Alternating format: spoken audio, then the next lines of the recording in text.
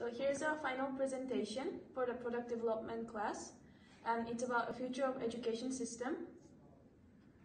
Our education system is global learning using internet technologies. This is our content. And first we would like to introduce ourselves. We are APU, and we would like to propose a future education system with the time frame of 2030. Our customers are current and potential APU students, as well as our investors. And our stakeholders are businesses associated with APU, our faculty members, and the parents of students. What is a global learning using internet technology?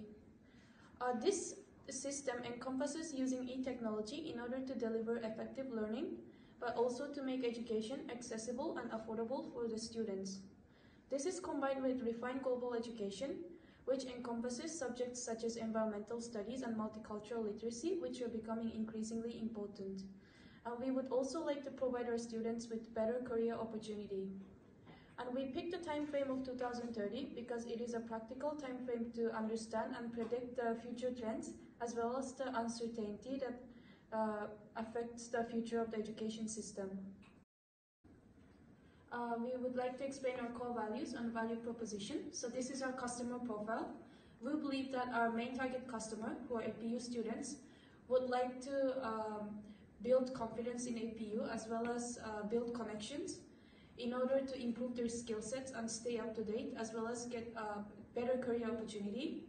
However, we also believe that APU students are experiencing dissatisfaction with the current education system, such as education being too costly or a lack of time to attend the courses.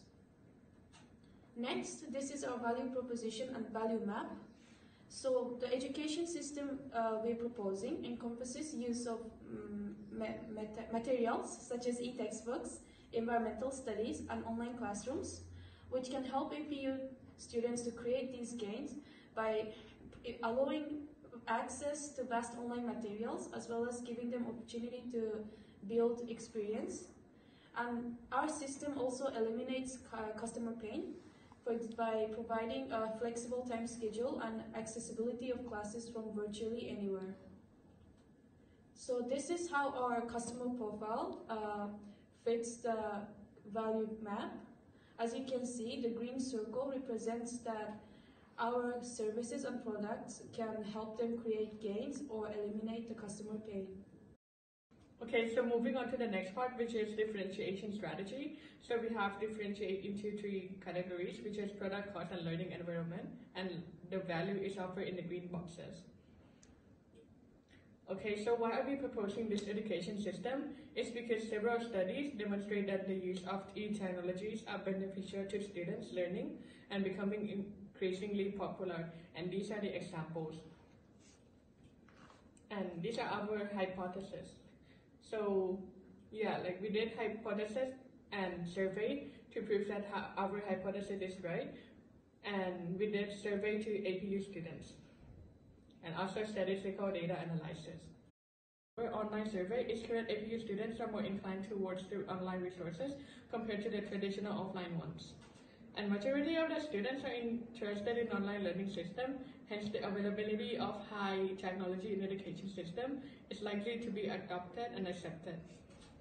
And these are statistical data from UNESCO, which suggests increasing accessibility of education in the future. And our conclusion is, as more students show the inclination towards the integration of technology into education system, our hypothesis stand firm. Furthermore, the data proved the significant global trends broadening the accessibility of education amongst population from all sectors. And we have used the concept of design thinking and used several models to brainstorm our ideas and create our services. And these are the examples. And this, and this, and this is our references, and thank you for your listening.